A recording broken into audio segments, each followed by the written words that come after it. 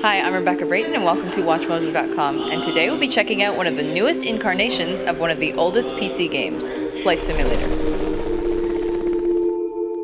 So tell us about Flight Simulator. It's a simulation game where you actually get to fly planes or helicopters. There's actually over 20 different aircraft that you have to choose from. And this year it's great value because we've actually combined the original Flight Simulator Deluxe along with the expansion pack and put it into one called the Gold Pack. You get to take off and land from real world airports. There's up to 45 different airports. You get to fly over real world cities. There's up to 38 of those. Or it could be something that may be a little more challenging, like trying to land a helicopter on an oil platform in the Atlantic Ocean. Tell us a bit about the history of the game. Flight Simulator was one of the first games that we actually had on the PC, and it's been 25 years of continuous innovation with this game. It's come a really long way, and it's been one of our most popular simulation games that we've had out there. So we have people that have actually been playing this game since it came out.